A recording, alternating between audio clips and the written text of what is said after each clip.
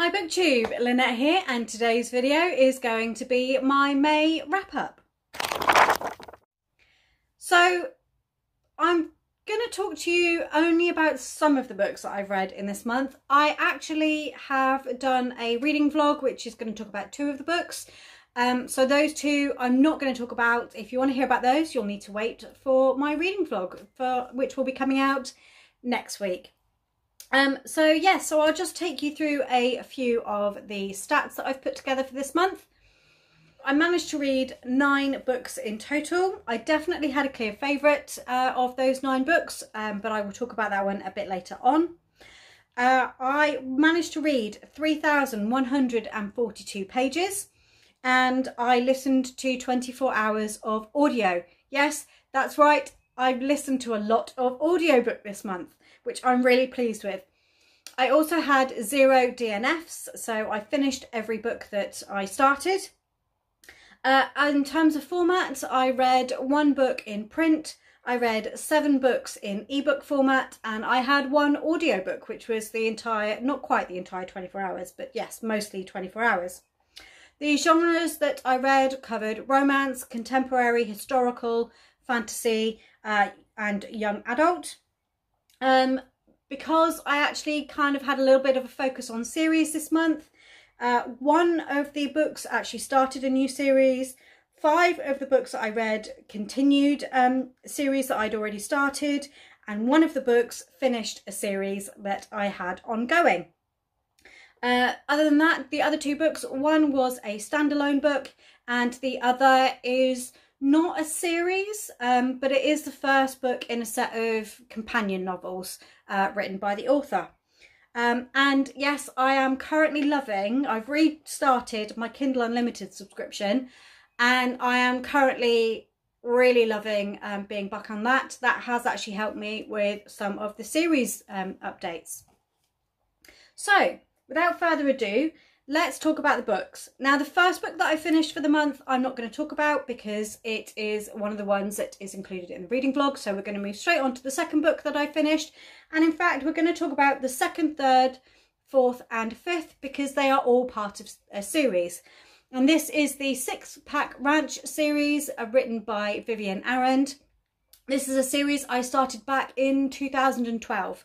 It's following a bunch of Canadian cowboys and set just near the Rocky Mountains, I think where they live. And it starts off initially with a group of brothers who are finding their happy ever afters with women who either they've long term had a crush on or have recently met. So, and it's all about that. And these final 4 books actually finish off the series.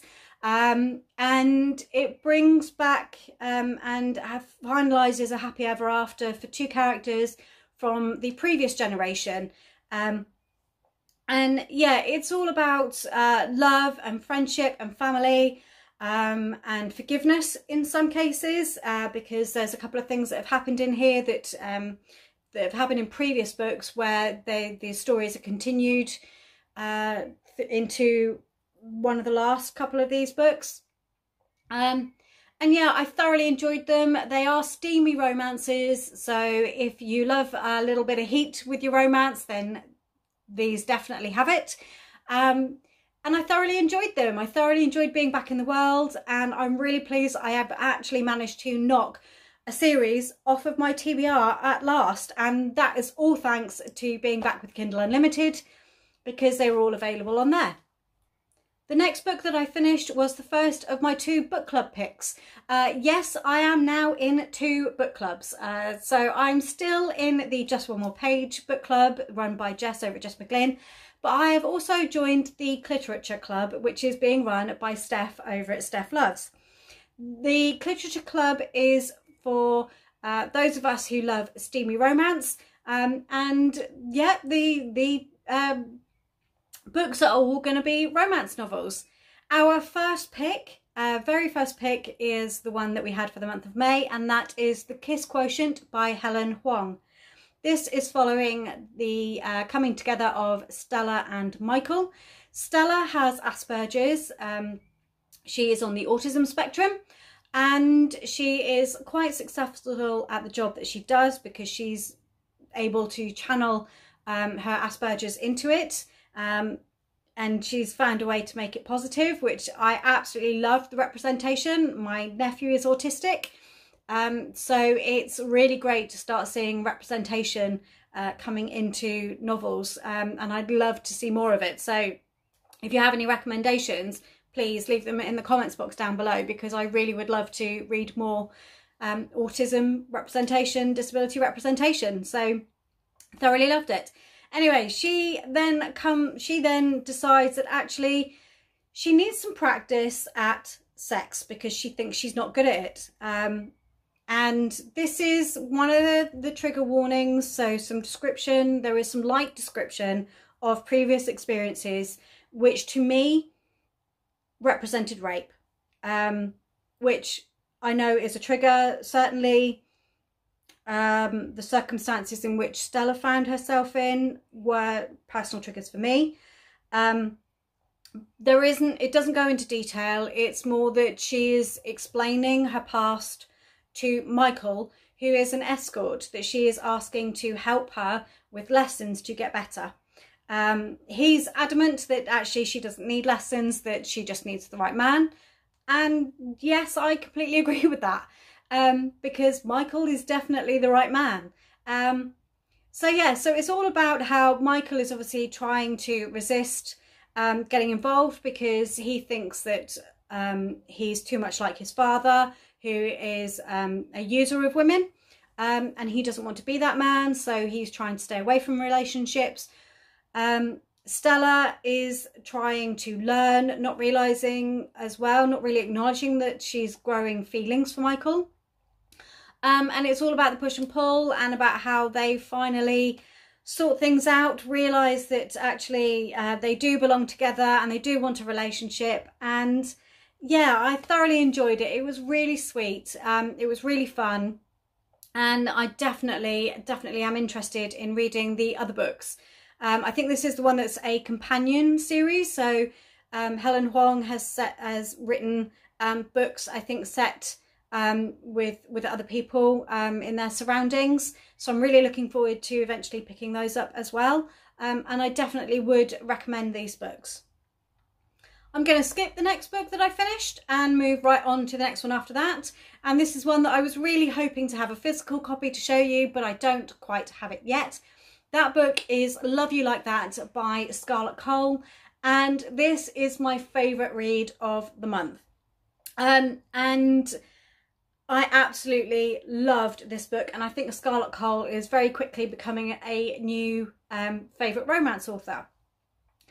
This is the fourth book in the series following a band called the Sad Fridays. They are from Manchester in England, and it's about them finding their happy ever afters.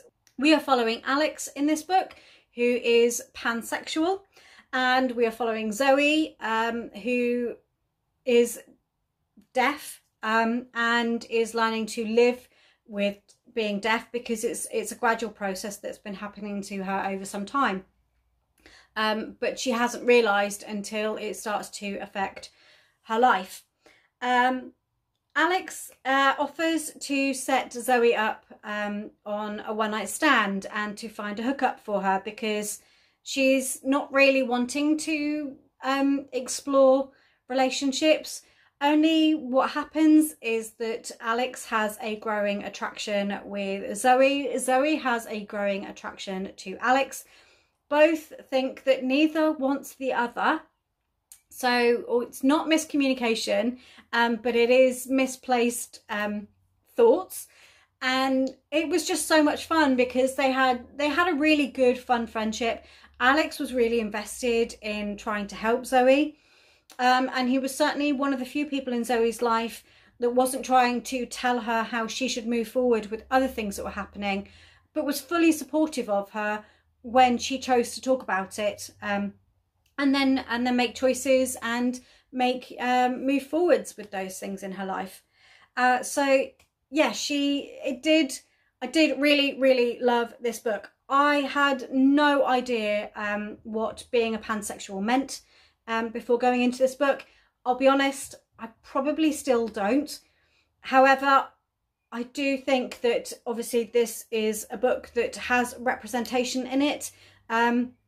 The only thing that I really took away from the book, and I'm really sorry because I know Scarlett Cole was actually trying to give more representation than this, but being pansexual is more about hearts than parts.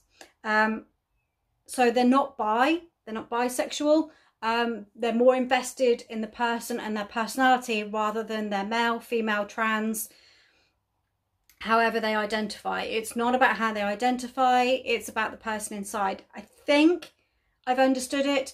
If I've misunderstood it, please correct me down below, because yeah, we should know and understand these things about each other, and be able to talk without worrying about offending. So yes, so I'm sorry if I have got it wrong. Please correct me. I'm always happy to be corrected about these things. But yes, I did absolutely love this book. It's my favourite book of the month. I'm still thinking about it, and I'm looking forward to having a physical copy to go on my shelves with the previous 3 books. And then Ben's story, who is the final band member, is going to be coming later on this year as well. So I'm looking forward to that one. I've already got the ebook on pre-order. And the final book that I'm going to talk about this month is the second of the book club picks. So this is the Just One More Page book club pick. And our prompt word for picking the book this month, I think, was storm. So we decided to go with maybe like weather themes, things like that. And we went for The Four Winds by Kristin Hannah. In my usual excellent style, I finished this book 10 minutes before the discussion over Zoom.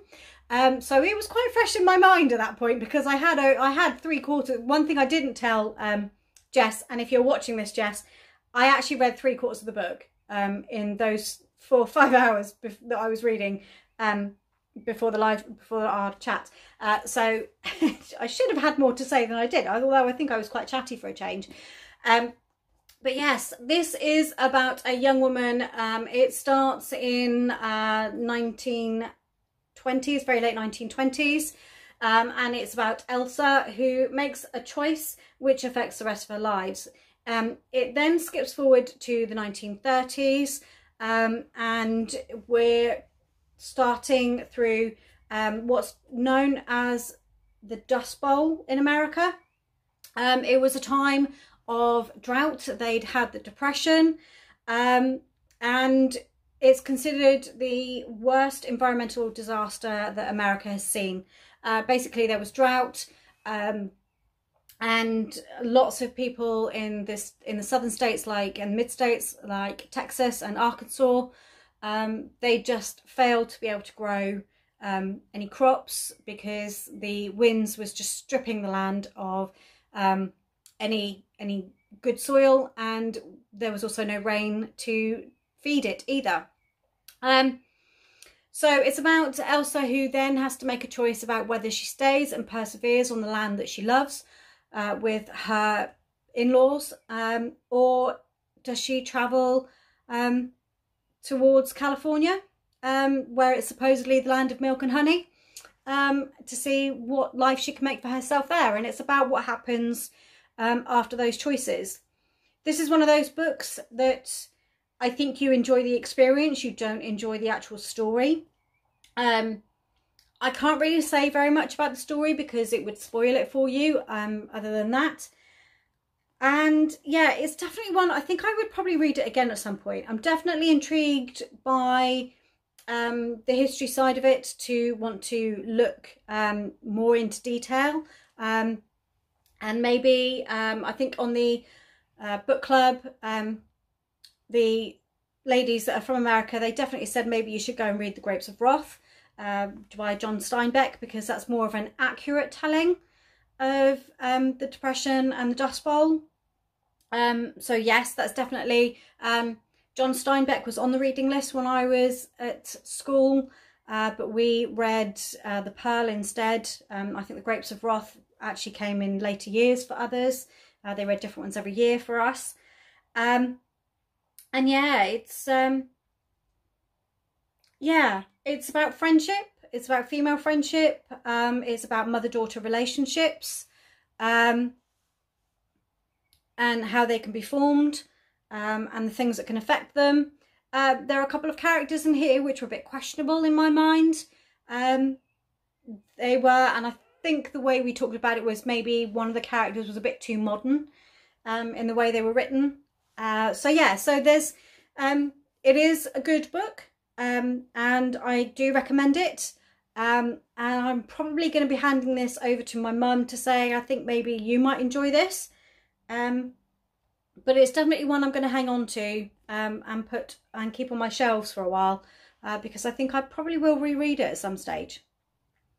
So those were all the books that I picked up in the month of May. I hope May was a really good reading month for you. Like I say, there are 2 more books to talk about, but I actually have a reading vlog for those, and you'll see that next week. So yeah, so let me know what you read in May. Have you read any of these books? What did you think of them? And yeah, I'd love to hear from you all. If you've enjoyed this video, then please don't forget to give me a thumbs up. And if not already, then please subscribe to the channel. I love having new subscribers. And if you don't already know, I make videos. They go up every Monday at 6:30 p.m. UK time. And I look forward to seeing you all in the next one. Bye.